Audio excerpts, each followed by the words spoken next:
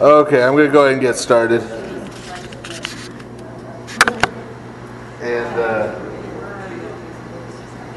I'm going to do a little more than the introduction, just because I'm adding a couple things. A couple of topics that we've touched on at least a little bit. But we need to go into more detail on as we go. When we get started, we're going to be starting with the book of Zephaniah. And tonight we're probably going to get through the last four because they're all pretty short. The last four of the book of the 12, as it's called because they're all in one scroll, or the minor prophets as they're sometimes called because of the shortness of the books. And those are Zephaniah, Haggai, Zechariah, and Malachi. Good size. Just in terms of orienting ourselves, in terms of where we are in the Old Testament, once we finish those, all we're going to have left in the Old Testament is Isaiah, Jeremiah, Ezekiel, and Daniel, plus what's called the Paralipomenon Jeremias, which means Jeremiah's leftovers, which, when you translate it literally, which are some other books related to the book of Jeremiah. But basically, it's just going to be those four prophets, and they're much longer books. So we're looking at the first of the year. No, probably it's going to take, like Isaiah has like 67 chapters. Whoa. For example. So We're looking a little bit longer. we're looking at more like next summer. I think next summer we're going to be finishing the Old Testament. Yeah. Just put that on the tape and encourage them to come. Yeah. Then we'll be getting into the New Testament. So the first thing I wanted to do, in addition to, again, I'll say, if you want to listen to the introduction to the prophets, it's on the, you can go on the website and go to the Sunday Night Bible Study and go to the first one on the prophets, which is on Hosea. That has my big, long, dull introduction. You can listen to that if you want to hear it again. But in addition to that, I wanted to take a moment and touch back on something I talked about in that original introduction, now that we've read some prophetic books. Because one of the main points I tried to make in that introduction is that the way we typically think about prophecy, when someone talks about prophecy or a prophet in our American culture, is not really what prophecy means in terms of biblical prophecy. Right? I said, when someone comes to you and asks about prophecy, we usually think of either predicting the future, right? That's a big one. Someone who can predict the future, or someone who has strange visions, right? We're going to get to strange visions later on. But in terms of prophecy, we said in biblical terms, what prophecy is a prophet, and this goes back to at the end of Deuteronomy. God says, don't go to diviners and don't practice witchcraft and astrology and all this stuff to try to figure out the future. Right? He says, I'm going to send you a prophet, and that prophet is going to call you back to Torah, to his teaching, to what I've already told you, to what I've taught you, to what I've revealed to you. Right? And that's going to tell you how you need to live your life. You don't need to predict the future, right? You know how you ought to be living your life and what you ought to be doing. So now that we've read a few prophetic books, right, on one level you could say, well, when Obadiah comes to Edom, or Nahum comes to the Assyrians, and he says, God's judgment is coming and you're going to be destroyed. In one sense you could say, okay, well, he's predicting the future. But in another sense, all he's doing is telling them the same thing God told them all the way back in Deuteronomy, which was, I set before you life and death, blessings and curses. If you choose this path, you will live and you will receive blessings. If you choose this path, you will receive curses and destruction. Right? So he's just coming and telling them what they should already know. Right? He's not giving them some new prediction of the future. And so this gets into when we talked about this idea that we having the Holy Spirit, when we're going through the book of Joel, that we having the Holy Spirit are all called to be prophets. Right? If your friend is cheating on their spouse, and you find out about it, and you go to them and say, man, you're on the wrong road with this. You need to stop.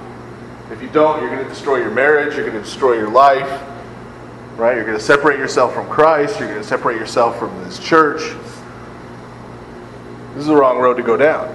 You don't need to be able to predict the future, right, to tell him that, right? You know that that's the truth because that's what God's told you. That's what God's promised you. Okay? So when we're told that with the Holy Spirit we're all called to be prophets, it doesn't mean we're all called to have strange visions. It doesn't mean we're all called to be able to predict the future. Right? It means we're all called in whatever circumstances we are, in our families, with our friends, our place of employment, our country, wherever we are, to speak the truth of what God has taught us to those around them, and tell them the truth about what they're doing and its consequences, and to call them back to the way they're supposed to be living, and the way things should be. So this is what I meant in that introduction when I mentioned somebody like Martin Luther King Jr. as being someone who had a prophetic voice. I don't know that he had any mystical experiences at any point in his life. But what he did in the United States was, he looked at the way the country was living its life and said, this is wrong. This is evil. And he stood up and he said so, at the cost of his life. And he said, this is not the way things should be. That's the kind of prophetic voice we're called to have. And just like with the prophets, the main reason we usually avoid that is that it makes us unpopular. Right? Just like it made the prophets very unpopular. This is why Christ says to us, one of the promises he makes to us is, if they hated me, meaning Christ, they will hate you. Right? And you should rejoice when they do, because that's how they treated the prophets who came before you. Right? They hated them, they killed them. So that's the note I wanted to make on prophecy. Next note I want to make is on apocalyptic. Now, apocalyptic, James asked me if it was an adjective.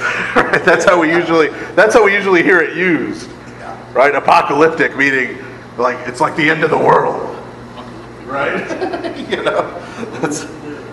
That's not strictly speaking what it means. We have to reorient our terms a little bit.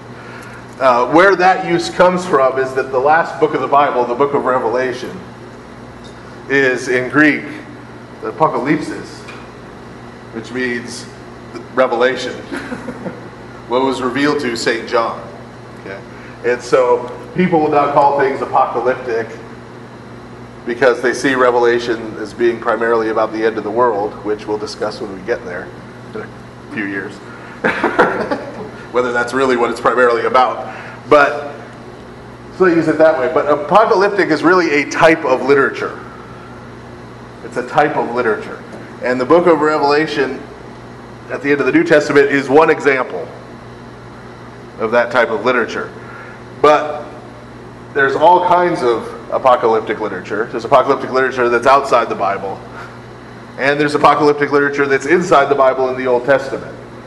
Tonight we're probably going to read our first piece, and that's going to be in the book of Zechariah. Not Zephaniah, but Zechariah, when we get there, in a couple of books, is apocalyptic literature. And when we get to the parts of Ezekiel and most of the book of Daniel is apocalyptic literature. So what does that mean? Well, apocalyptic, again, comes from apocalypsis, the Greek word. It means revelation, something being revealed. The idea being something being revealed that was previously hidden. So it was hidden or unknown that's now being revealed. And so what happens in apocalyptic literature I'll use an example from outside the Bible that we've talked about. That's the book of 1 Enoch. Book of 1 Enoch. Enoch, remember, who walked with God and was no more. The book of Genesis. In the book of 1 Enoch, Enoch, when he's taken up to heaven, he sees sort of the history of the world, and he sees what heaven is like. It's revealed, these things are revealed to him. And then he shares them in the book. That's the same idea that we're going to see in these other examples of apocalyptic literature. The idea is that a person is taken to heaven, is taken into God's presence. And in God's presence, they see what's going on earth, both at the present time and in history and in the future. They see what's going on earth from a different perspective, from God's perspective. And so the purpose of that type of literature is, for example, the book of Revelation, to telegraph a little bit. The primary purpose of the book of Revelation is to give comfort to early Christians who are already being killed for being Christians. Because from their perspective, they're trying to follow Christ and they're getting massacred. Right? So St. John is taken into Christ's presence and has this vision and sees what's going on from another perspective. From God's perspective. And so he shares that perspective with them in order to give them a better understanding and hope in terms of what's going on. And this is what we're going to see in Zechariah. Zechariah is going to write to the Jews right after they've returned, after the exile. The Persians have allowed them to come back and rebuild Jerusalem. And remember, we read about Nehemiah having to stand in the spaces in the wall, right, with the men. They have a sword in one hand and a trowel in the other trying to build. So they're constantly under attack from raiders. Well, they're in a pretty dire situation. And Zechariah is going to go into God's presence. He's going to see what's going on from another perspective. He's going to share that perspective with them so that they can understand what's really going on. What's really going on in the world at that time. Okay. So when we talk about apocalyptic, that's what we're primarily talking about, is that type of literature. And as we hit Zechariah tonight, and then once we get into Ezekiel and Daniel, we'll talk more about it, obviously. But it's important to know that's a slightly different type of the typical prophetic book we've been reading, which is basically a verbal pronouncement from a prophet, right? Saying, pronouncing judgment. This is a little different. And then third topic to touch on before we go is eschatology, which comes from the Greek word eschaton, which means the end. So this discussion concerning the end or the last things. Okay. Again, this is usually used in the context of the end of the world, but again, doesn't mean just that. Doesn't mean just that.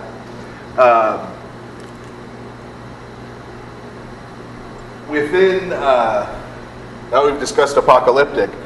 Within the realm of apocalyptic, there's this idea when the person is taken to the presence of God, as I said, they write about not just what's going on at the time from God's perspective, but human history and the future, right? Because from God's perspective, he can see all these things, right? The whole is clear from God's perspective, right?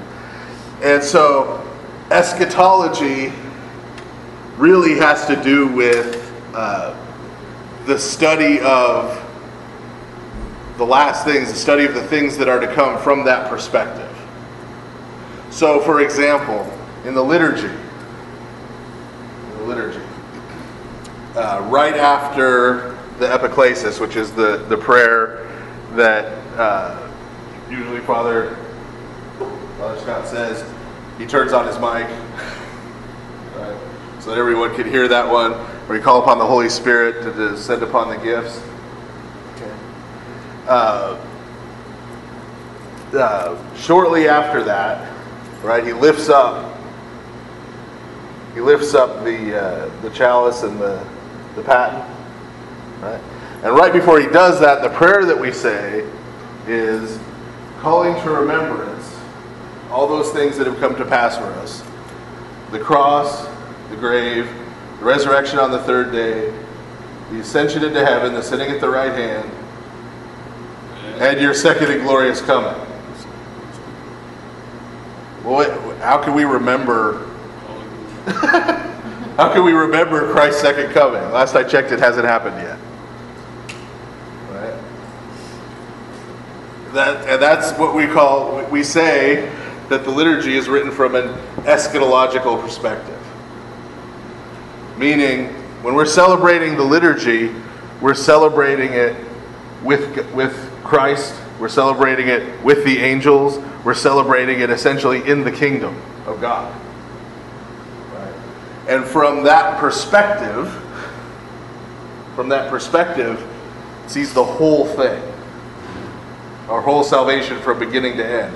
Even though we're at some point in the middle, right? God's view sees the whole thing. Right? So when we talk about eschatology, what we're really talking about is that viewpoint of God that sees the whole thing, that sees the end from the beginning. Right? We're talking about the whole picture. So it's not purely things of the future, but it's the whole picture. And we're going to see that this is going to come up a lot here in a couple of years when we get into St. Paul. Because St. Paul will sort of jump back and forth. Like he'll say in Ephesians that we're already seated with Christ in the heavenly places. Well, last I checked, right? my recliner at home was not with Christ in the heavenly places. So that's the place I'm usually seated, right? So, but he's talking about from this perspective. Right? So St. Paul can say, from this perspective, our salvation is already accomplished. We're still working it out here on earth. From God's perspective, the whole thing's done. So we have to be aware of sort of that shift. Okay. So does anybody have any questions about any of that before we? Yeah. I think when you talk about all that you put together with the book of Revelation and look at all the various interpretations that go on, and I'm just wondering when we look at the prophets and how we try to interpret, the only way we know we're accurate is through history itself, because it seems that the interpretations are incorrect. I remember listening to one person about Revelation, saying that it's already been completed. He had a decent argument that it just didn't fall apart, but there were many people who really wouldn't accept it. So I'm saying when we look at all of these things, it's still a mystery. And I guess what I'm really saying, the Holy Spirit being omnipotent as it is, we still should have prophets today, and nothing should change. Right. Would you agree? And that's what I'm getting. We still have prophets, and we're all called to be prophets, but it's in that sense. In that text. Right? Not in the sense that we're all going to have, be able to predict the future. But we can have visions. Sure, there are people. We're going to see their individual prophets who have visions. Yeah, I'm thinking of Watchman Nee, okay, great Chinese minister. So there are going to be individual circumstances, right? And there are. I mean, there are monastics of the Orthodox Church who have particular visions at particular times and that kind of thing, right? So I'm not ruling that out, but I'm saying what's the normal, right? That you and I are called to. What is the sense in which you and I are called to be a prophet? I can't spend my life chasing having a vision. Right? God's going to give me that, He's going to give me that. And that's going to be up to Him. But what I can do is I can take the truth that I've learned, that God has taught me, and I can Apply that. I can try to live my life that way, and I can try to call the people around me to live their life that way. Right? And hold each other accountable that way. That I can do without any special help. But it's still like you say, if you know your friend is doing wrong, you should go tell them, you know what, you done went down the wrong road. Right. That's what you're talking about. And you know what the consequences of this are going to be. Know. Yeah, you know what the consequences of this is going to Yeah, be. that's what I'm saying. We all do. So you're just basically taking the knowledge that you've been given and saying, listen, this is not from God, this is you. You're not making, you're making a mistake. Right. We're going the wrong way.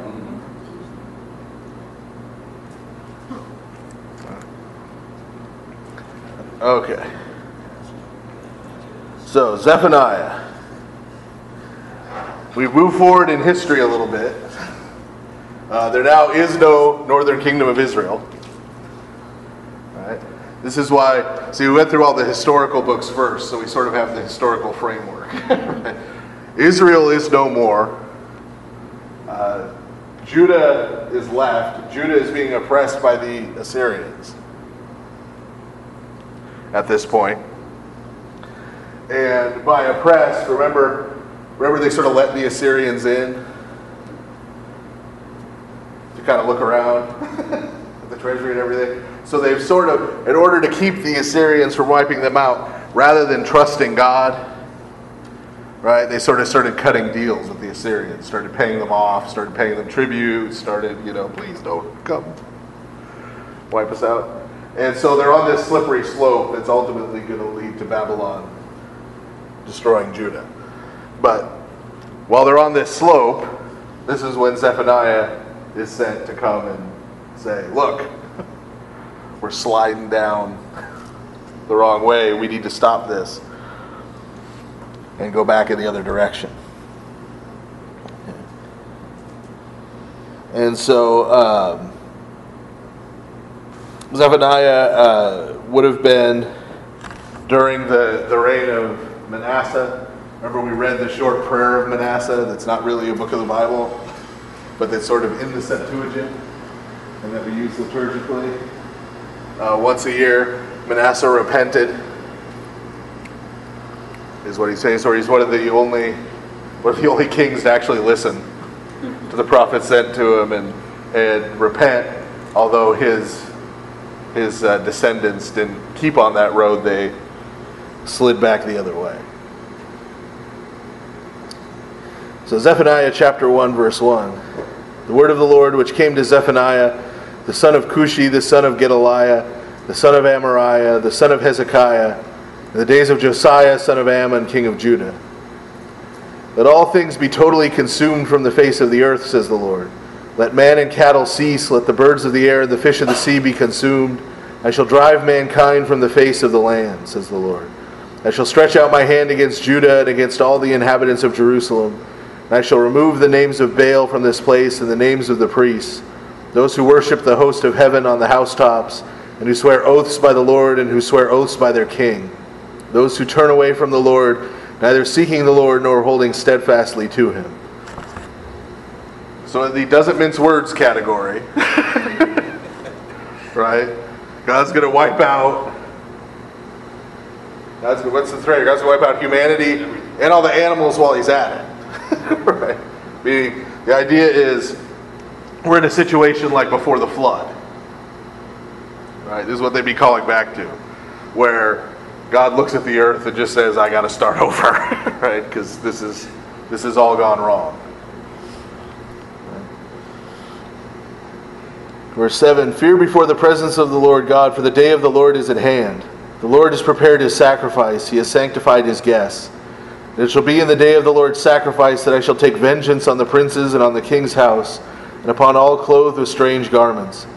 And I will openly take vengeance upon all those in the gates in that day, and on those who fill the house of the Lord their God with ungodliness and deceit. This is that idea we've talked about of the day of the Lord. Right? The day of the Lord is coming.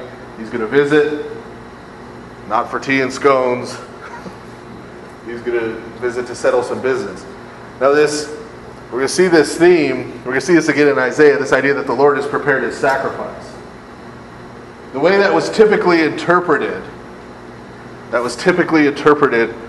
by Jewish interpreters leading up to this time, it may still be true today, I'd have to ask one of the rabbis if they still interpret it that way, was that his sacrifice was going to see, it says in verse 8, "It shall be in the day of the Lord's sacrifice, I shall take revenge on the princes in the king's house," right, and on the nations. Right? The idea was that the nations were all going to be gathered together, and then God was going to smite them all, right? Burn them all up. And that's the sacrifice he's talking about. Now, I would submit that taking evil things and burning them has never been described as a sacrifice anywhere in the Old Testament, right? There were things that he put under the ban. Right, we talked about that, the word harem in the Hebrew from back in Joshua, not to be confused with harem, which is the king's wives, or haram, but harem, which was where things were unclean and wicked, they were tainted, so they're just to be destroyed utterly. Right? When you go into the pagan temples, right, he said you burn it down and destroy everything. You don't go in there and try and take the gold and the silver and you just wipe it out, right? So there was that, but that was not a sacrifice, right? That was not any of the kind of offerings that God ever asked them for. So the day of the Lord is here linked with a great sacrifice being made that the Lord himself has prepared. Right? Right? This is what, again, the early Christians are going to see when they look at Christ's death. Right? You say, when Christ says, have you not read the scriptures? Right? Because they have this idea, what, the Son of Man, the Messiah is going to die? Right? There's going to be this sacrifice. Right? It's like, yes, he's going to offer himself as a sacrifice on the day of the Lord. Right? And so, this gets, what they're expecting again gets inverted. They're again expecting God's going to wipe out all these people. Right? What happens is, Christ offers himself as a sacrifice for these people's sins, who they wanted wiped out. Shades of Jonah again, right? That's Jonah getting mad because God shows mercy on the Ninevites. Verse 10, "In that day, says the Lord, there will be from the gate the sound of shouting from men killing, and a wailing from the second gate, along with a great destruction from the hills. Mourn those of you dwelling there, being cut down in pieces, for all the people are like Canaan. All those exalting in silver are utterly destroyed. It shall come to pass in that day that I shall search Jerusalem with a lamp, and shall take vengeance on the men, having scorned their charge, the ones saying in their hearts, the Lord shall not do any good, nor shall he do any harm. And their power will be for plundering, and their houses for complete destruction. They will build houses, but will not live in them, and they will plant vineyards, but will not drink of their wine." So the idea is Judah has essentially become like the Canaanites, who God had to drive out in the first place. And so they're going to suffer the same consequence the Canaanites did. Right? We got to remember, we saw the flip side of this when we were talking about Edom, right? They're not the chosen people. God still loves them. God still cares about them. God still wants them to repent. Well, this is the flip side. The Jews, they're the chosen people. But if they do the same things the Canaanites do, they're going to face the same judgment the Canaanites face. Right?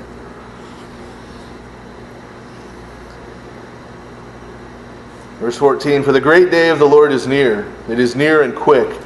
The sound of the day of the Lord is bitter and harsh. A mighty day of wrath has been appointed, a day of affliction and distress, a day of unseasonable happenings and destruction, a day of gloom and darkness, a day of cloud and vapor, a day of the trumpet and shouting against the fortified cities and the high towers. I will greatly afflict the men, and they will walk as blind men, for they sinned against the Lord. And he shall pour out their blood as dust, and their flesh as dung.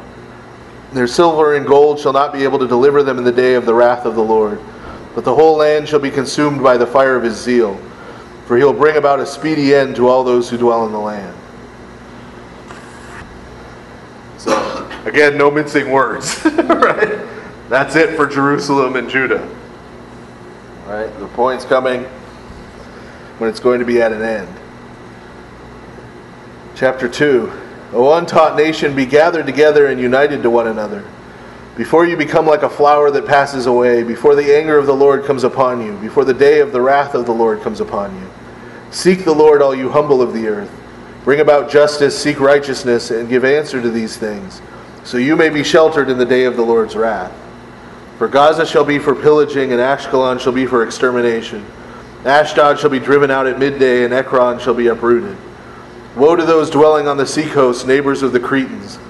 O Canaan, land of the Philistines, the word of the Lord is against you, and I shall destroy you out of your dwelling place. Crete shall be a pasture for flocks and folds for sheep. The seacoast shall be for the remnant of the house of Judah. Upon them they shall pasture their flocks in the houses of Ashkelon. In the evening they will rest because of the presence of the children of Judah. For the Lord their God has cared for them and has removed their captivity. I have heard the insults of Moab and the cruel acts of the people of Ammon, by which they have paraded my people and exalted themselves against my borders. Therefore, as I live, says the Lord of hosts, the God of Israel, Moab shall be like Sodom, and the sons of Ammon like Gomorrah. And Damascus is like a heap left on the threshing floor and ruined forever. And the remnant of my people will plunder them, and the remnant of my nation will inherit them. This is their punishment because they have reproached and exalted themselves against the Lord Almighty. The Lord shall show himself to be against them, and shall utterly destroy all the gods of the earth. And they will worship him, each one from his place, even all the islands of the nations. Now notice there that turn at the end. But so, God first says he's going to punish his people. If they don't repent, judgment and punishment is coming. And then he warns their neighbors.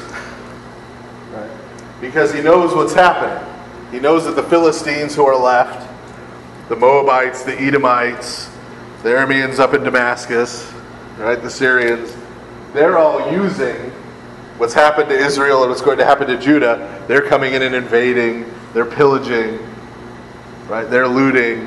They're all happy about what's happening to Judah and Israel, right? And the way they would typically interpret this, the fact that Israel is waning, is that, well, Israel's God and Judah's God must not be that powerful, right? Because he's not protecting them. So the gods of the Assyrians who are taking everybody over, right? The gods of the Babylonians, our God must be better. So God pauses for a second from talking to Jerusalem and talks to them and says, now don't start thinking what I know you're thinking because of what's happening to Judah. Because this same judgment is coming for all of you. Coming for all of you in its time. But what's the ultimate result of that judgment upon them? Is that once the Lord has judged them, right? Once he's brought back his people from captivity and they've seen how great he is, they're all going to end up worshiping the Lord. Right? Now once again, we've talked several times before about this with the Gentiles. Here in the Old Testament, this is a fundamental piece, right, of the eschatology of the Old Testament, right, is that after the day of the Lord, the day of the Lord's going to come, and then after the day of the Lord, the Gentiles are going to come and worship Yahweh, the God of Israel. Right? We've seen it over and over and over again in these prophetic books. It has just dropped out in modern Judaism. Right? They've gone right back to all the other nations are going to be destroyed or enslaved or something. Right? But not to, they're all going to come and once they've witnessed this display, they're going to come in and worship the Lord. Right? They're going to join with. And this is even to the islands of the nations. I don't know if we've mentioned this before. We're going to hear about the islands a lot in Isaiah and Ezekiel. The islands of the nations, you have to remember the world as they saw it on the east end of the Mediterranean. The islands are the islands sort of like Gibraltar off on the far end of the Mediterranean. That's as far out as they could. Right? That's sort of like us saying Timbuktu. Right? All the way off in, so this is even the islands, right? Even in the islands of the nations, even out there in Timbuktu, out there in the middle of nowhere, even there they're going to worship the Lord. Once they've seen this happen. Verse 12, O Ethiopians, you are the slain of my sword, and he shall stretch out his hand to the north and destroy the Assyrian, and make Nineveh a waterless desolation as a desert. And flocks will graze in the midst of her, even all the wild animals of the land. And the chameleons and hedgehogs will sleep in her coffered ceilings. And wild animals will cry out between her breaches, and ravens in her gates. For her loftiness was as a cedar. This is the contemptuous city who dwells in hope, who says in her heart, I am, and there is none beside me. What is that, by the way? I am, right, is the name of God. Right? You have no other gods before you. So he's talking about the Ninevites, say that they're the great city. There's not, they've turned themselves into a god, and they're going to be brought down a peg. Well, that's a translation. It's an English translation of a Greek translation. It's more, the original, like the chameleons is actually the original sort of like creeping things. It's kind of vague. The chameleons also involve that. Yeah. So creeping things, it's actually, the Greek word is herpetone, where we get herpetology, which means the study of reptiles. Yeah. So they were more specific in this translation than the original is. But the idea is that these sort of just odd wild animals that will be, running around there because there's no people there. You have all these beautiful, majestic buildings. And there's going to be wild dogs, running around in them because the people are all gone. It's been wiped out. Wild dogs and hedgehogs. That's why they'll be there, hunting hedgehogs. Show you that it's an abandoned place. Right, yeah. Yeah, that's just going to be a desolate wilderness.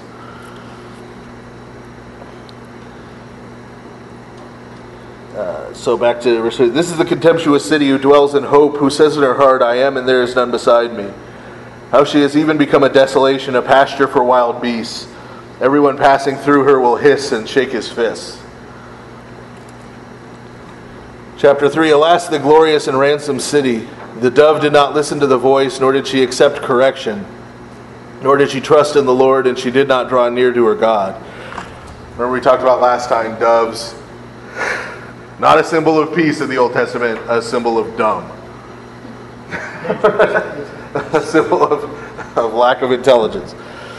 Yeah. Did not listen to the Lord, did not accept correction, did not trust in the Lord, did not draw near to her God. Her rulers are in her as roaring lions, and her judges are as wolves of Arabia that remain until morning.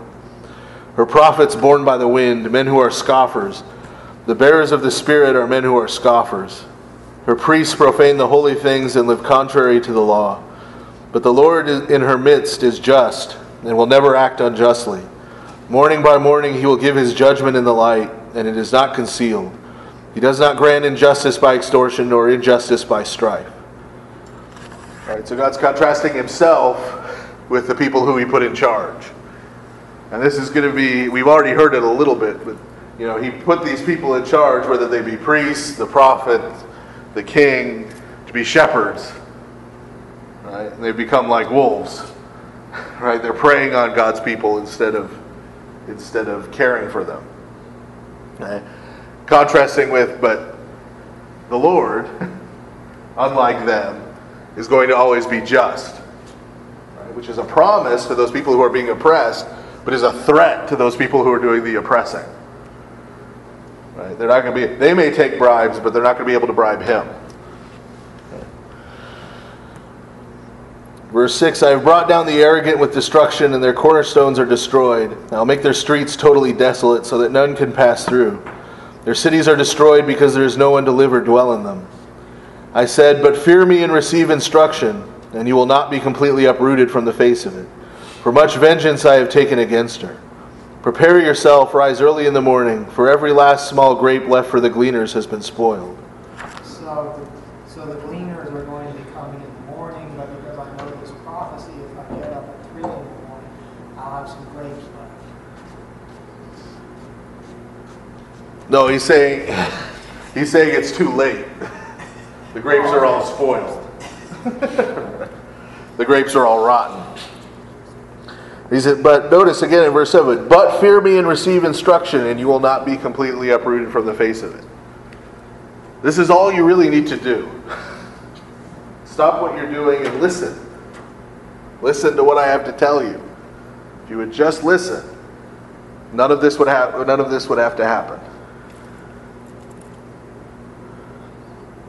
Verse 8, on account of this, wait for me, says the Lord, until the day of my rising up as a testimony.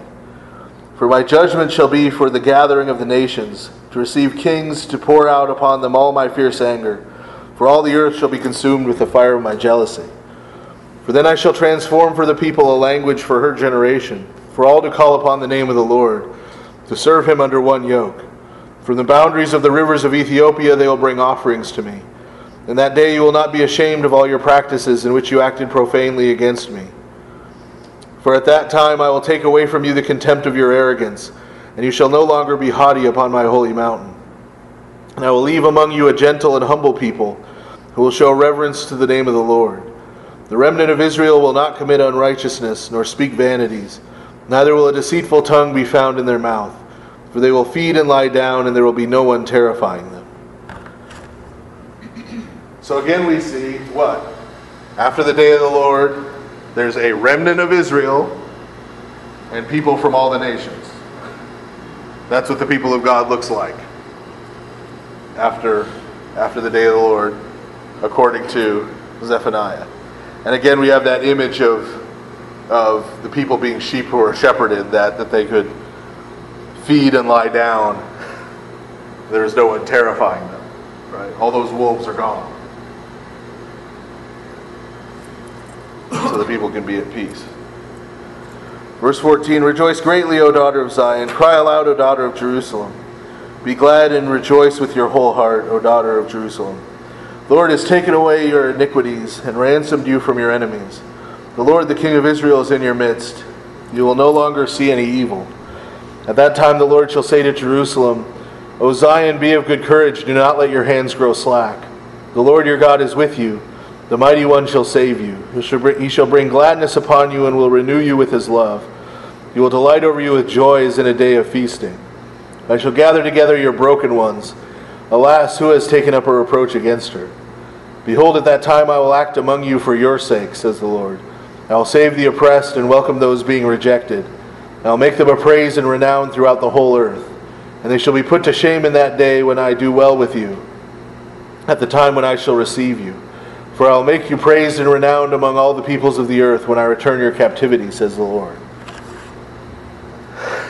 So, again, just to summarize, as we've seen in other books, the picture here is the day of the Lord comes, right, with its judgment, right? Well, actually, first the people go into captivity. The people face judgment. People return from their captivity.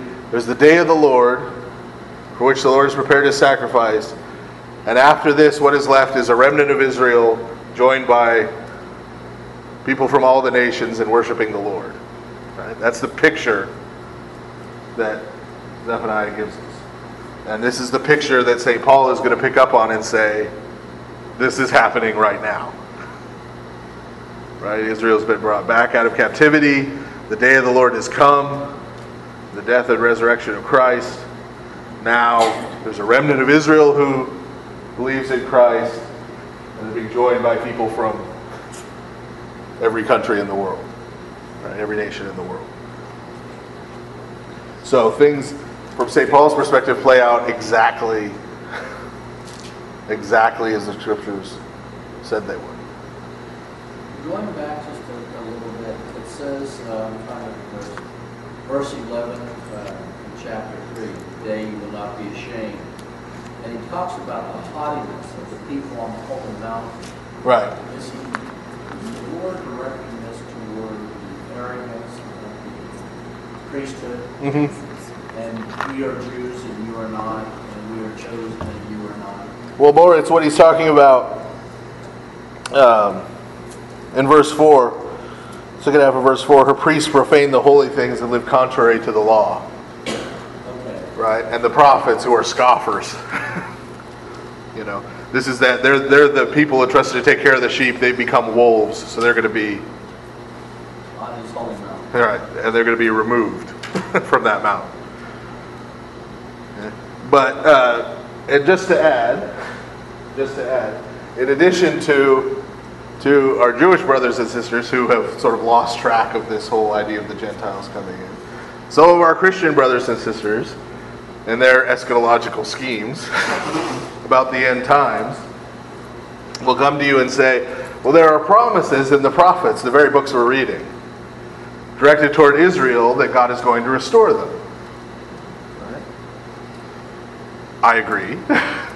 But they're going to say that God is going to restore them, and these promises are given to Israel separately. Right? So there's Israel, and there's the church. There's Christianity, the Christian church. And those are two different things. Okay? That view is broadly called dispensationalism. It started in the middle of the 19th century. A guy named Thomas Darby, who was a Presbyterian of all things. But they're two separate groups. Now, all I'm going to say about that right now, because we're going to have more to say about that as we get into some of these other books. All I'm going to say about that now is I would point out that in all these books we've seen, when it describes the people of God, right, when it describes the people of God in the latter days, I never see any place where it describes a remnant of Israel over here as one thing, and then some Gentiles who have come to believe in Jesus over here as another thing. Every place we've seen so far, when it describes the people of God, there's a remnant of Israel and all together, right? All together, one people of God, made up of Jews and Greeks and Ethiopians and everyone else. Did not Jesus quote that says, many shall come from the east and west and sit down with Abraham? Yeah. And was talking about Gentiles. Right, sit down with Abraham, Isaac, and Jacob. Yeah, he was talking about the Gentiles. Yep. Now, how would you have the Gentile over here and the Jews over here? Right. Because it's like they say here, pure language. We know at the Tower of Babylon, the language was changed and everybody's got different tongues. Right. Like you got the Chinese, you got the Ethiopia. That means that everybody will speak the same language one of these days. Well, that's right, and that's a good. Thanks for bringing that up. Actually, we say he talks about that you'll have a new language, right? Remember, the Tower of Babel happened right after the flood. So right after the flood, right, people start becoming numerous again, and what do? They all get together to try to build an artificial mountain of God so they can reach up to heaven under their own power. Right? So as soon as they start to get numerous again, they start going right down the same road as before the flood. Right? So God, in order to stop them, right, in order to sort of rein in human evil, right, he confuses their languages so they can't all work together. Right? The Tower of Babel. And scatters them all. Right? So now they can't speak the same language. Well, now, because the issue of human sin and wickedness has been taken care of, right? Now all people from all nations can gather on God's holy mountain and all worship him with one language and one voice. Right? There's no need for those distinctions and separations anymore. Right? Because now everyone's joined in one cause, and that's worshiping God. So we saw that in Genesis. A lot of what's going on in Genesis is time and time again God trying to rein in human evil. Right, starting with right after they sin, he says, I can't let them eat of the tree of life, because if they eat of the tree of life, they'll live forever in this sinful, wicked state. That'd be hell on earth, right? So he blocks them off from paradise. Death comes into the world as a way of keeping a lid on human evil. After the flood, he says, they're living too long. Right? He says, I'm going to cap it at 120 years, so you can only do so much wickedness. Right? And then the Tower of Babel, they're starting to, okay, well, we'll confuse the light, we'll split them up. Right? So they won't be able to do the kind of great evils they'll do when they all get together. Right? It's God, we're trying to rein that in. Rein that in. Okay. Does the church teach that there's any significance to the creation of the country of Israel? Have to do with Jesus? The short answer is no. The question was whether the church sees any, I'm assuming spiritual significance, Yes, right, yes. to the creation of the modern country of Israel. And the short answer is no. Short answer is no. It's a political. It's a political entity, Comes out of politics. right? Zionism. But it's not the spiritual Israel, because they are following Christ, They're not really spiritual. right? So, and we're going to get into this a lot when we get into Romans and Galatians, because a lot of what St. Paul's talking about there is who's really a Jew. Who's really from the seed of Abraham? Is it someone who just happens to have been born from a descendant of Abraham? Or is it someone who has the faith that Abraham had? Right? And he's going to argue it's the person who has the faith that Abraham had who is the descendant of Abraham. And if you're genealogically descended from Abraham but you don't have faith, then it's not going to do anything for you. Whereas if you're not genealogically descended, but you share his faith, then you've been grafted in, right, to that tree. That's what the church is reading right now is Galatians. Right.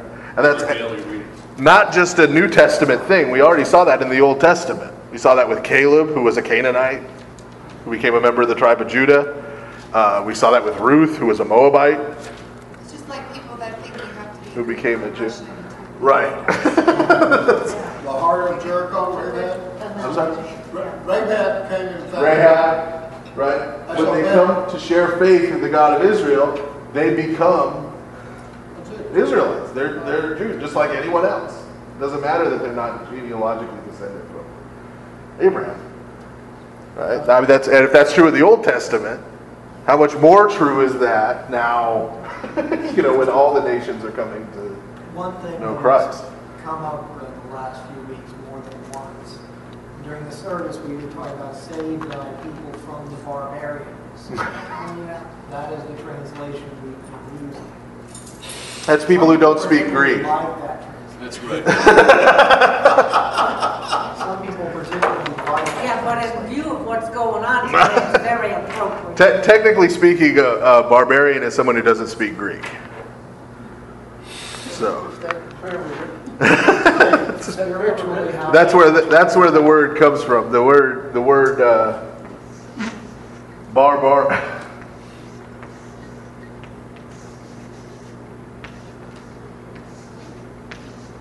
barbari, which is the plural. Other languages sounded to the Greeks like they were going bar. So they called them Barbary if they couldn't speak Greek. Was this prayer written during the time of the barbarian invasions? It was written during the Byzantine Empire. Byzantine Empire. So if I'm it talking about mainly the Persians and the Arabs. If it had been written today, it would save us from the terrorists that were written today. Yeah. That's why usually we get enemies or adversaries Right. in a lot of translations. But yeah, the original. And so it goes from that, not speaking Greek, to just in general meaning someone who's uneducated or uncivilized. Right? Was the later meaning of it. But yeah, that's where it comes from, was Everybody sounded like bar, bar, bar, bar, bar.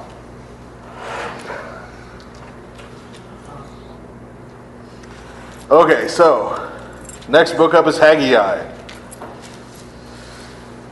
And I know that's not what it looks like, but that is actually the correct pronunciation.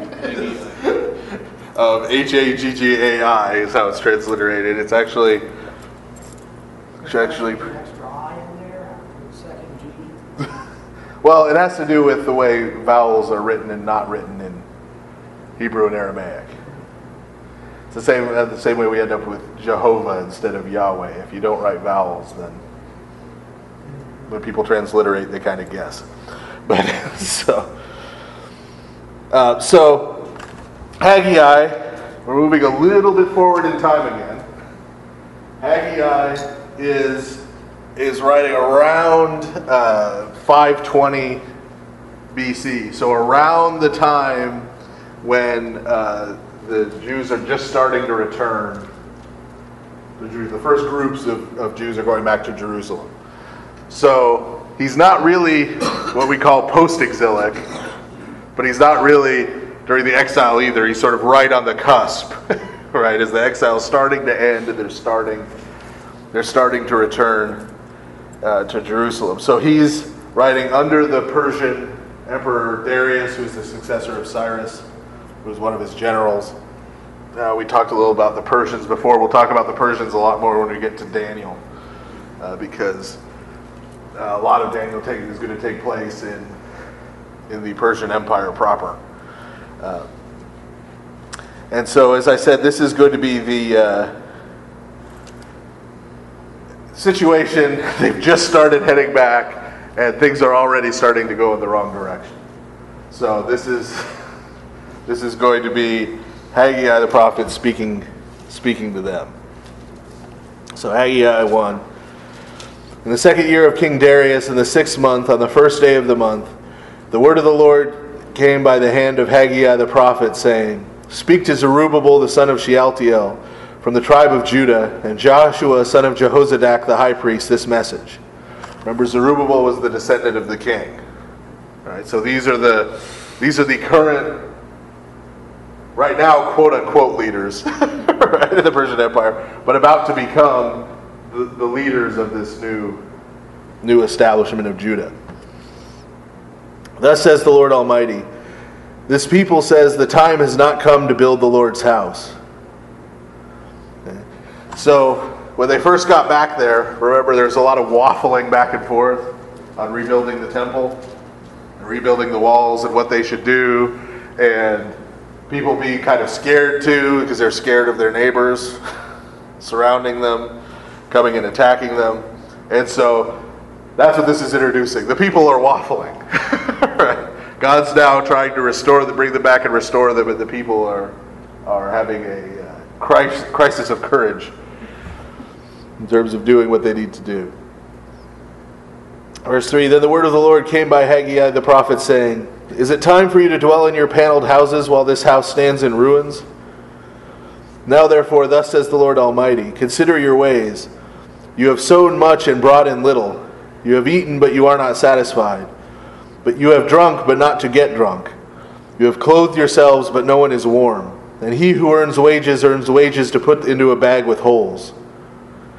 Thus says the Lord Almighty, Carefully consider your ways. Go up to the mountain and cut wood and build the house, and I will take pleasure in it and be glorified, says the Lord.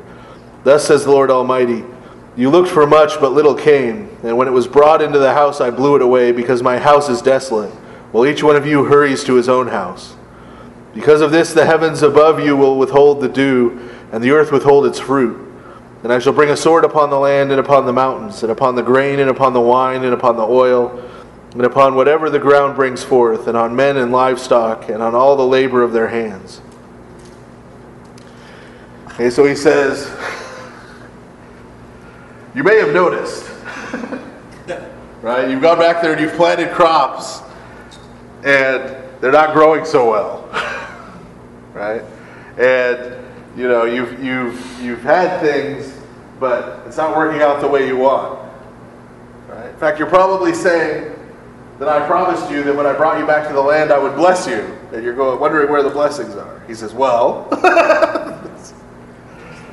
I sent you back. I sent you back there. You started planting your own vineyards and building your own houses, and you got kind of comfortable there, but you're too scared to go and rebuild the temple, right? My house, right? You're too scared to go and rebuild the city. And so until you follow through on what I've commanded you to do, don't expect these blessings you're wanting right, to be forthcoming. So at that point, he's telling them, don't worry about your house, build the temple, build the walls, and I will take care of it. Right. And I'll take care of the rest. And I'll take care of the rest. Instead, you all go up on the hill and build your own house and forget about it. Right. So that's why he's back there now telling them, well, we're back in a mess. Right. Right. Remember, they went into exile because they all got rich and well-fed and they forgot about God. Right? Well, God put them into exile, now he's brought them back, and already they're forgetting about him again. Right? Same cycle starting all over again. Verse 12, Then Zerubbabel the son of Shealtiel from the tribe of Judah and Joshua the son of Jehozadak the high priest, with all the remnant of the people, heeded the word of the Lord their God and the words of Haggai the prophet, as the Lord their God had sent him to them. And the people feared in the presence of the Lord. Then Haggai the Lord's messenger said these words to the people, I am with you, says the Lord. So the Lord stirred up the spirit of Zerubbabel son of Shealtiel from the tribe of Judah, and the spirit of Joshua the son of Jehozadak the high priest, and the spirit of all the remnant of the people. And they came and worked on the house of the Lord Almighty their God, on the 24th day of the 6th month, in the 2nd year of King Darius. Okay, so this, they're doing better, right? This is the prophet comes and says, hey, you're starting this all over again, and they turn back, right? And notice what he says to them that gets them stirred up, right? Because again, it was this courage issue, right? The Lord says, I am with you, right? Meaning you don't worry. Don't worry about it. Don't be afraid. And so the leadership gets their courage up and says, okay, let's do this. Chapter 2, In the 7th month, on the 21st of the month, the Lord spoke by Haggai the prophet, saying, Speak now to Zerubbabel the son of Shealtiel from the tribe of Judah, and to Joshua the son of Jehozadak the high priest, and to all the remnant of the people, saying, Who among you saw this house in its former glory? And how do you see it now? Is this not in your eyes as being nothing? Yet now be strong, Zerubbabel, says the Lord. Be strong, Joshua son of Jehozadak the high priest. And be strong, all you people of the land, says the Lord. And work, for I am with you, says the Lord Almighty. And my spirit remains among you. Take courage. For thus says the Lord Almighty, Once more I will shake heaven and earth, the sea and dry land. And I will shake all nations, and the choice things of all the nations shall come in. And I will fill this house with glory, says the Lord Almighty. The silver is mine, and the gold is mine, says the Lord Almighty. The glory of this latter house shall be greater than the former, says the Lord Almighty. And in this place I will give peace, says the Lord Almighty. And peace of soul for a possession to everyone who builds and raises this temple. So again, you notice he's referring to the Lord Almighty. Right? We talked about it before. The idea that all the power on earth is his, right? All the silver and the gold on earth is his. He can put it where he wants it. He can bring it where he wants it. So they have nothing to be afraid of from anybody else because the God they worship is all powerful and he's with them. Right? So no matter how small they are, no matter how weak they are, he is with them. Verse 10, On the 24th day of the 9th month in the 2nd year of Darius, the word of the Lord came to Haggai the prophet, saying, Thus says the Lord Almighty, Now ask the priests concerning the law, saying, If one carries holy meat in the fold of his garment, and the edge touches bread or stew, wine or oil, or any food, will it become holy? Then the priests answered and said, No. Haggai said, If one who is unclean because of a dead body touches any of these, will it be unclean? So the priests answered and said, It shall be unclean. Then Haggai answered and said, So is this people, so is this nation before me, says the Lord, and so are all the works of their hands. Whoever comes near them shall be unclean because of their early burdens. They shall be distressed because of their toils, and you have hated him who rebukes in the gates. And now consider from this day forward, from before a stone was laid upon a stone in the temple of the Lord, what manner of people you were. when you put 20 ephahs of barley into the bin, when there were but 10. When you came to the wine vat to draw out 50 measures from the press, but only 20 were there. I struck you with bareness and blight and hail in all the labors of your hands. Yet you did not turn to me, says the Lord. Establish your hearts from this day forward, from the 24th day of the 9th month, from the day the foundation of the Lord's temple was laid. Give careful thought to this. Is the seed still on the threshing floor? And as yet the vine, the fig tree, the pomegranate, and the olive tree have not yielded fruit. For from this day I shall bless you. So he's reiterating. Right? He's saying, remember, when I brought you back here to rebuild this temple, it wasn't because you guys were all of a sudden a shining example of virtuous living.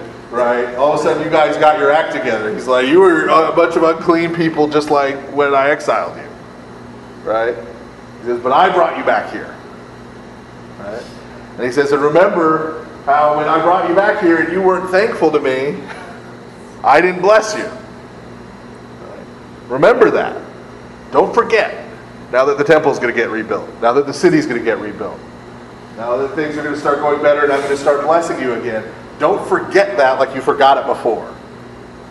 Right? Because that's what happened, remember? They forgot all that stuff about being slaves in Egypt.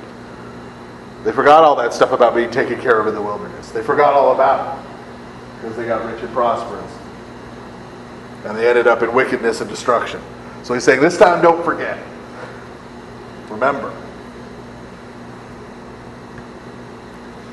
Verse 20, and again the word of the Lord came to Haggai the prophet a second time on the 24th day of the month, saying, Speak to Zerubbabel from the tribe of Judah, saying, I shall shake heaven and earth and the sea and the dry land.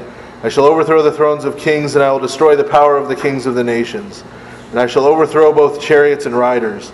The horses and their riders will come down, every one by the sword of his brother.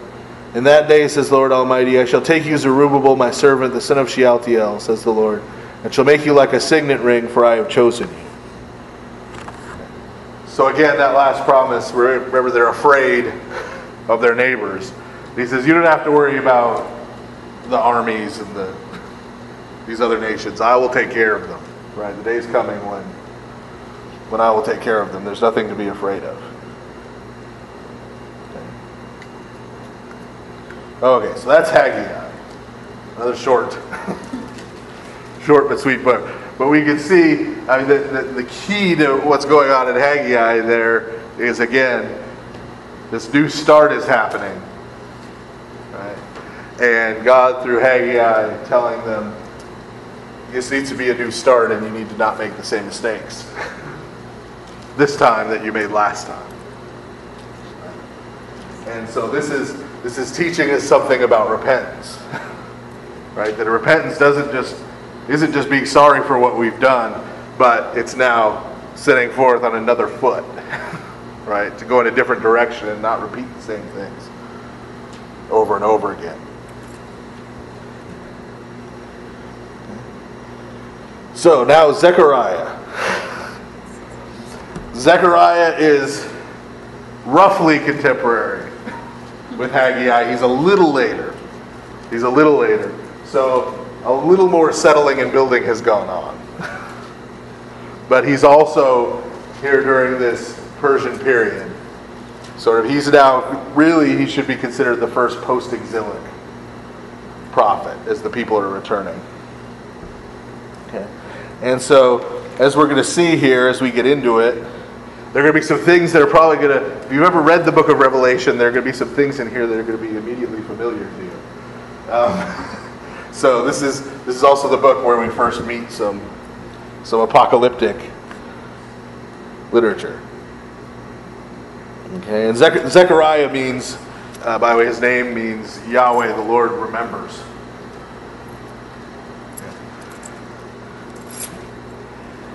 So Zechariah chapter 1, verse 1, in the 8th month of the 2nd year of the reign of Darius, the word of the Lord came to Zechariah, son of Berechiah, son of Addo the prophet, saying, The Lord has been very angry with your fathers, and you shall say to them, Thus says the Lord Almighty, Return to me, and I will return to you, says the Lord. And do not become like your fathers, whom the former prophets accused, saying, Thus says the Lord Almighty, Turn from your evil ways and your evil practices. But they did not pay attention or heed me, says the Lord. Now you have to remember, exile was about 70 years. So when he's talking to these people who have now come back from the exile about their fathers, he means literally their parents' generation and their grandparents' generation, right? The generation that went into the exile in the first place. And so he's saying, don't be like them. Who I had to send the prophets to them and denounce them. What was Darius? It was actually Cyrus. Cyrus, his predecessor, who let them go back. What was his reason? There were a couple of pieces. First, Cyrus was the first empire. He really created the Persian Empire. Had a very different philosophy of rule from the Babylonians and the Assyrians. The Babylonians and the Assyrians tried to destroy other ethnic identities so that they wouldn't be able to rise up against them. Whereas Cyrus coined the title for himself, King of Kings. He preferred to let nations stay, quote unquote, intact, just under him. Right? So the Persian Empire was actually made up of little sort of kingdoms that had pledged their fealty to him. He only went to war with you if you refused to pay him tribute. If you were willing to pay him tribute to become part of his empire, great. And then you'd be one of his vassals, right, instead of an independent king. And so he had less of a problem with the idea of the Jewish people sort of having their own city and having their own king.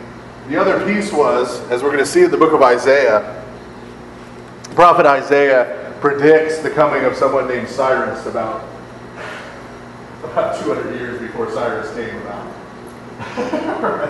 And so we're actually told in the scriptures at one point that the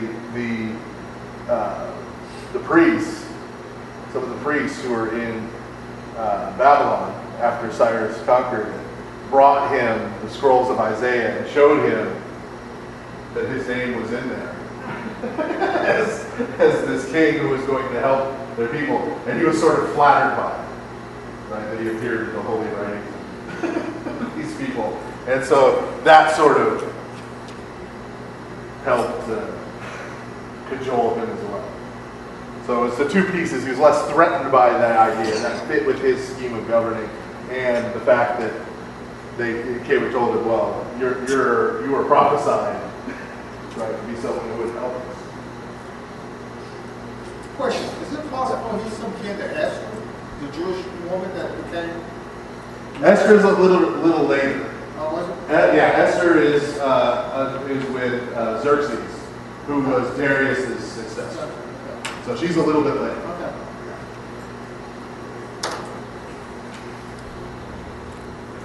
Okay. Okay. So verse 5, your fathers, where are they? Remember he's saying, don't be like that. So your father, what happened to them? You know, rhetorical question, obviously. And the prophets, will they live forever? Right? So he's saying, the prophets, right, your fathers who persecuted and didn't believe the prophets, where are they now and where are the prophets now? Right? So you follow the prophets, not the way your fathers lived. But receive my words and my ordinances as I commanded by my Spirit to my servants the prophets who overtook your fathers. And they answered and said, is the Lord Almighty determined to deal with us according to our ways and according to our practices? Thus he dealt with us.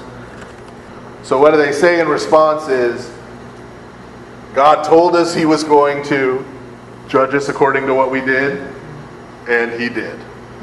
Meaning they're accepting that what happened to their fathers and to them was just. Right? Yeah, we chose the wrong thing. We suffered the consequences for it. Okay. So verse 7. In the second year of the reign of Darius, on the 24th day of the 11th month, this is the month Sabbat, the word of the Lord came to Zechariah, the son of Berechiah, the son of Addo, the prophet, saying, I saw a vision in the night. Okay, now we're in vision territory. I saw a vision in the night, and behold, a man was mounted on a red horse. And he stood in the midst of the two shaded mountains, and behind him were red, dapple gray, piebald, and white horses. And I said, My Lord, what are these? And the angel talking to me said, I will show you what these are. And the man who stood in the midst of the mountains replied and said to me, These are those whom the Lord sent forth to go out into all the earth. And they answered the angel of the Lord who stood in the midst of the mountains and said, We have gone out into all the earth, and behold, all the earth is inhabited and is at peace. Then the angel of the Lord answered and said, O Lord Almighty, how long will you show no mercy on Jerusalem and the cities of Judah, which you disregarded these 70 years? And the Lord Almighty replied to the angel who was speaking to me with kind and comforting words. And the angel speaking to me said to me, Cry out, saying, Thus says the Lord Almighty, I have been jealous for both Jerusalem and Zion with great jealousy. And I am exceedingly angry with the nations joining together against her, with whom I was only a little angry, but then they joined together with evil intent. Therefore thus says the Lord, I shall return to Jerusalem with compassion, and in her my house shall be rebuilt, says the Lord Almighty. The measuring line shall indeed be stretched out over Jerusalem. And the angel talking to me said to me, Cry out again, saying, Thus says the Lord Almighty, Cities shall yet overflow with prosperity, and hereafter the Lord will have mercy on Zion, and will choose Jerusalem. This isn't the end of the vision, but there's a point to pause. So what does he see? He sees 4 horsemen. Is that the top of the Yeah. Does that sound familiar to anybody? Right. These 4 are going to show up again in the book of Revelation. Okay. This is one of the reasons why, even though the New Testament is more popular, why I started with the Old Testament for Bible study. Because if you haven't read and understood the Old Testament, then you're not going to know what to do with the New Testament, right? Because you're not going to know what they're referring to. It's not tanks, I can guarantee you. So there's these 4 horsemen, right? And who are they? The Lord sent them forth to go out into all the earth. Right? And at this point, right, they've gone out into all the earth, right, gone to the 4 corners, and they report back. The earth is at peace, right? The earth is at peace. But there's still a problem, right? What's that problem? Well, Israel's been in exile for 70 years. So the angel of the Lord cries out and says, How long are you going to ignore them? Now we're going to see this. This is not quite as famous as the 4 horsemen, but when we get to the book of Revelation, one of the first things we're going to hear is the souls of the martyrs who are underneath the altar in heaven are going to cry out, How long, O Lord, until you take vengeance for what's happened to them, right, for their martyrdom. Right? So this is a continuing motif. This is that St. John's going to pick up on in his vision. So everything seems to be at peace and everything seems to be prosperous, but there's this problem in that God's people in Judah are still suffering in exile. So the angel of the Lord says to the Lord, How long are you going to allow this to go on? And he says, I'm not. Right? I'm returning them. I'm returning them to their place, and I'm going to bless them. Okay. So chapter 2, And I looked up, and behold, 4 horns. And I said to the angel who talked with me, My Lord, what are these? And he said to me, These are the horns that have scattered Judah and Israel. And the Lord showed me 4 craftsmen. And I said, What are they coming to do? And he said, These are the horns that scattered Judah and broke Israel in pieces. And not one of them looked up. And they came forth to sharpen these with their hands, the 4 horns. The nations that lifted their horn up against the land of the Lord to scatter it. Okay. So horns, right? Horns are a symbol of power or authority. Okay.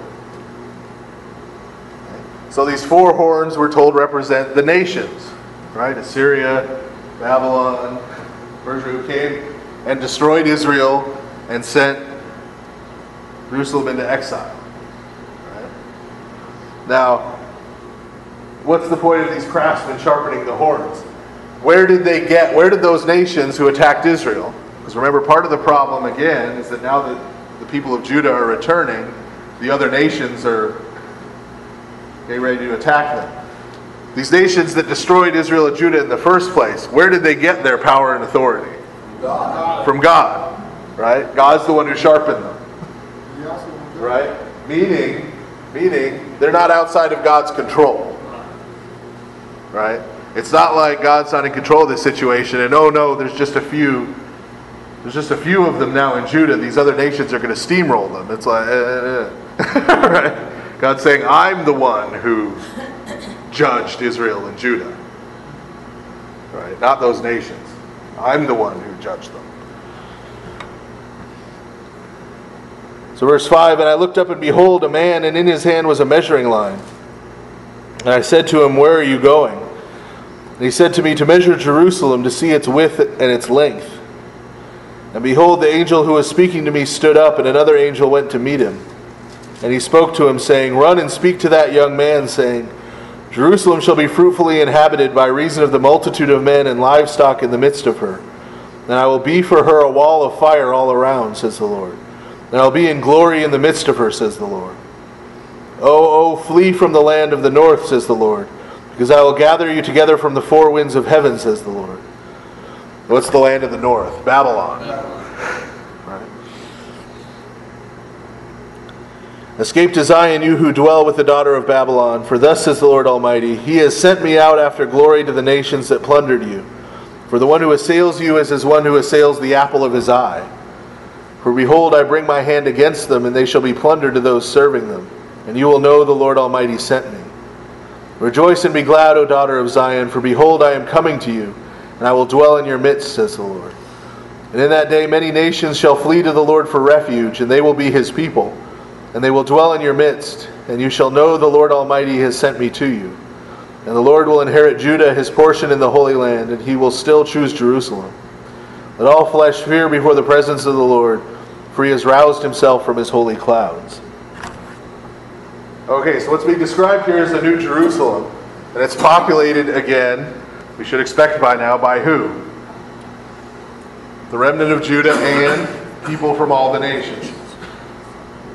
Right? And people from all the nations who've all come together to dwell in the New Jerusalem. So is the New Jerusalem the one they were building on earth at that time? Descends from heaven. Right. Right. Because again, we're seeing things from this other perspective. Right? We're seeing the real Jerusalem. Right? The Jerusalem that God sees. Right? The capital of His kingdom. Right? Not the physical one on earth at some point in history. All right, and remember, just as a detail, and again we'll get to this at the end of the book of Revelation, but I will be for her a wall of fire all around, and I will be in glory in the midst of her. Remember, there's no night in the New Jerusalem, like St. John talks about it. So he's picking up the same image. But again, it's the remnant of Judah and people from all the nations who make up the people of the Lord who live here in this new city. Chapter 3, and the Lord showed me Joshua the high priest standing before the presence of the angel of the Lord, and the devil stood at his right hand to oppose him. Yeah. So again, we're seeing now from God's perspective, right? When God looks at the same Joshua the high priest we read about in Haggai, right? Who's the high priest right now, Joshua the high priest. He's standing there where? In the presence of the Lord. What does that mean he's doing? He's serving as a priest.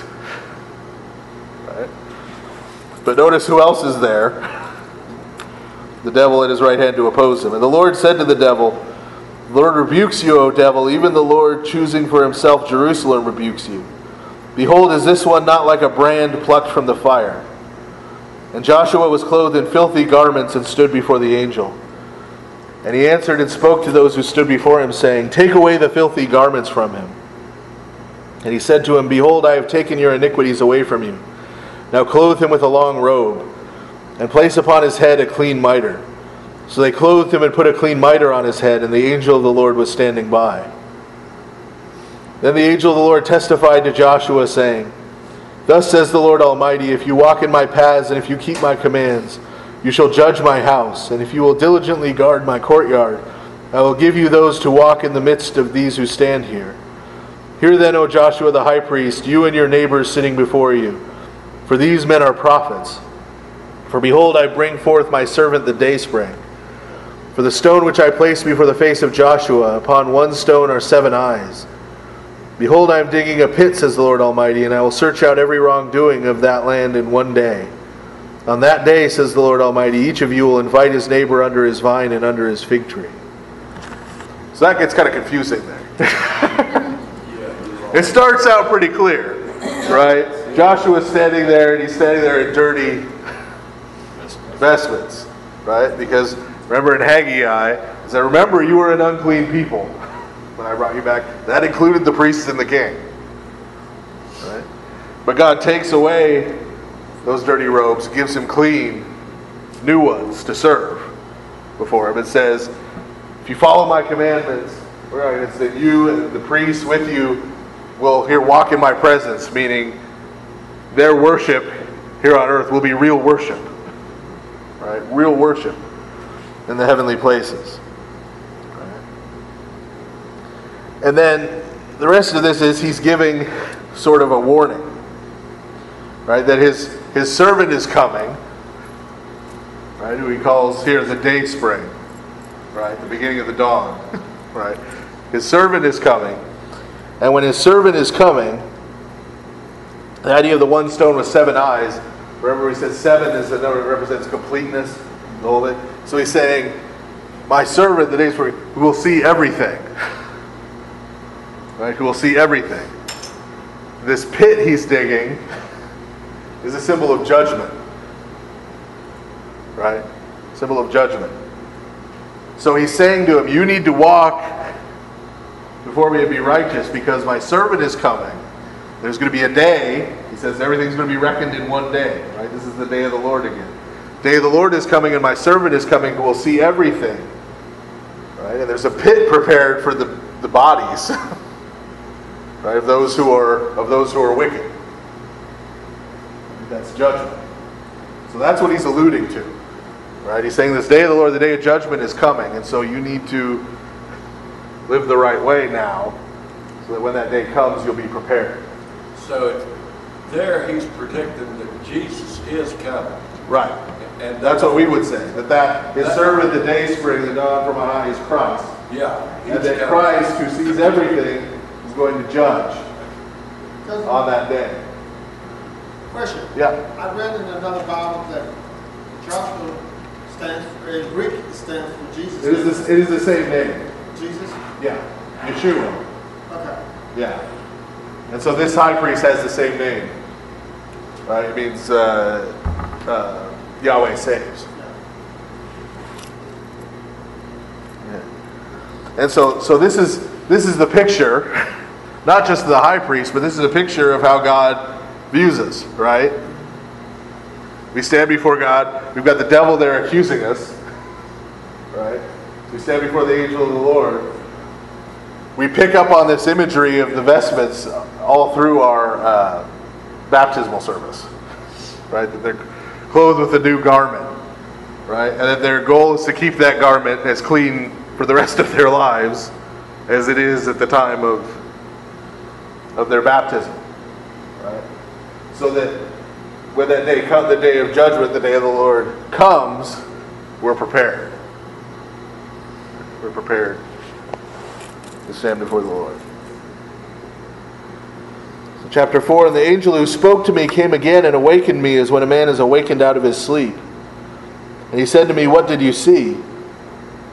And I said, behold, I have seen a lampstand made of solid gold, and a bowl at its top, and 7 lamps upon it, and the 7 tubes to its lamps, and over it 2 olive trees, one on the right of the bowl and one on the left. And I asked the angel who was speaking to me, what are these, my Lord? And so he sees a 7-branch lampstand, which was one of the, remember back in the tabernacle, that was one of the pieces of furniture, and in the temple. So he sees it as this vision of a lampstand with 2 olive trees on either side. Verse 5, the angel speaking to me answered, do you not know what these are? And I said, no, my Lord. He answered and spoke to me, saying, this is the word of the Lord to Zerubbabel, saying, not by mighty power nor by strength, but by my Spirit, says the Lord Almighty. Who are you, O great mountain, to set this right before the face of Zerubbabel? For I will bring forth the stone of the inheritance, its grace equaling my grace.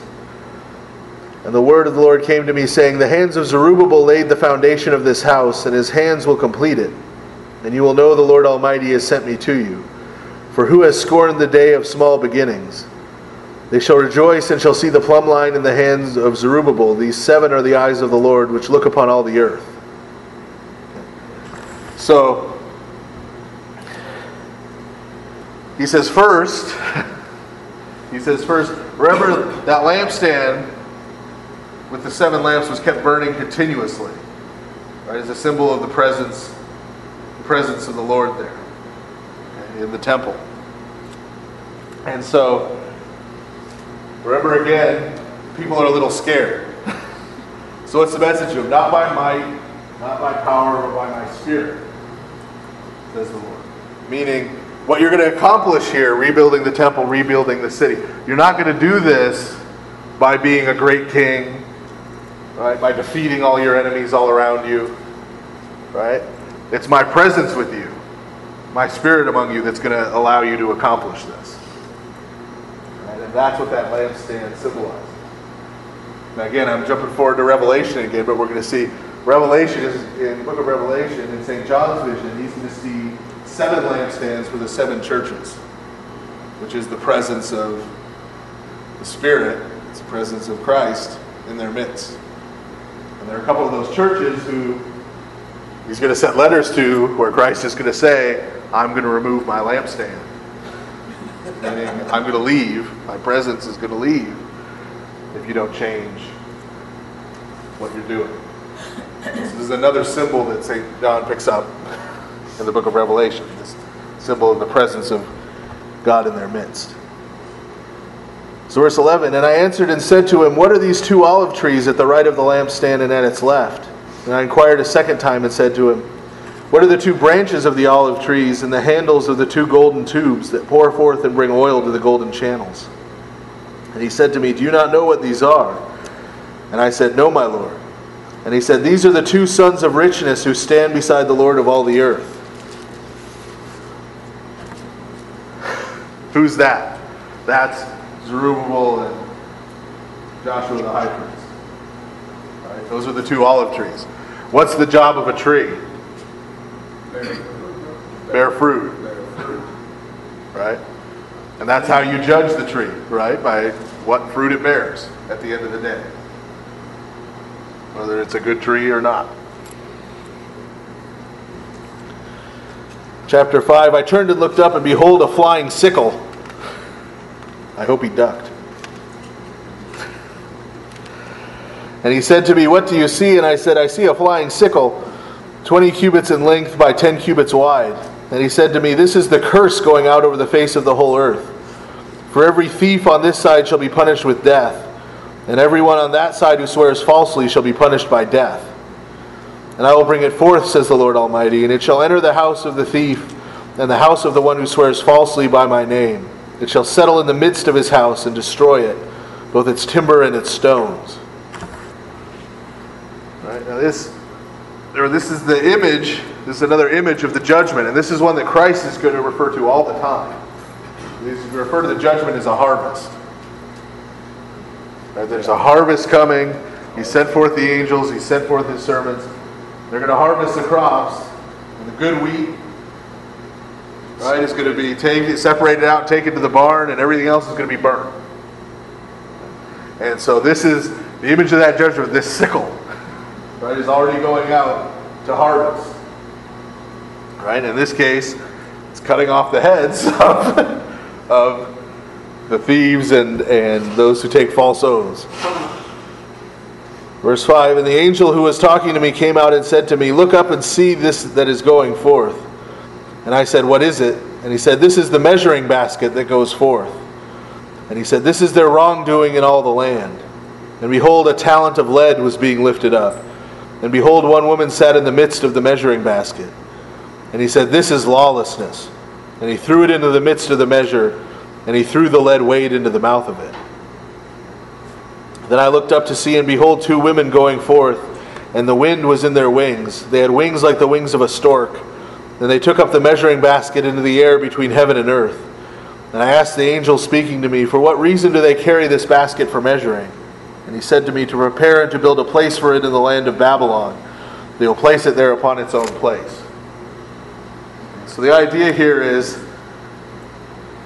judgment's about to come for Babylon. Right? The Babylonian Empire itself has fallen. Right? But upon the city and upon the Persian Empire and Babylon here, remember the perspective we're looking from. Right? We've already seen Jerusalem not referring to physical Jerusalem at any given point. Right? It's the Jerusalem of God, the capital of His kingdom. What does that make Babylon? Right? Technically the Babylonian Empire has fallen, but what does Babylon symbolize? Evil. Right? It's the capital of the other kingdom. Right? Tower of Babel. Yeah. Right there from the beginning. And so we're going to see this symbolism in other apocalyptic literature when we get into the New Testament and even in the Old Testament, where there's Jerusalem and Babylon not necessarily referring to the physical cities, right? But as a contrast. We talked about how Cain builds the first city, right? This idea of sort of the city of man and the city of God, as St. Augustine describes it later. And so, since that judgment is being prepared, right, the image here is that justice, right, we have the balanced scales, right? And so they're talking about the sins of Babylon, right? The sins of this world, and what's piled into the basket to throw on here? A talent of lead, right? So a big lead weight, right? These are the personal things. They're all put into the basket. The idea being the heaviness, right? The heaviness of the judgment that's going to come upon the world. Well, I thought we would get farther than we did. But I think this is a good point to stop in Zechariah, since we're going to have to stop in Zechariah. So, we'll stop here. I'm pretty confident that next time, which will not be next week we have the Golden Parishioners Fair. So 2 weeks. 2 weeks, I'm fairly confident we will finish Zechariah and do Malachi, because Malachi is only 3 chapters. Will we finish with the book? Well, we'll see. It'll depend on what time it is at that point. But so thank you, everybody, for your time and attention.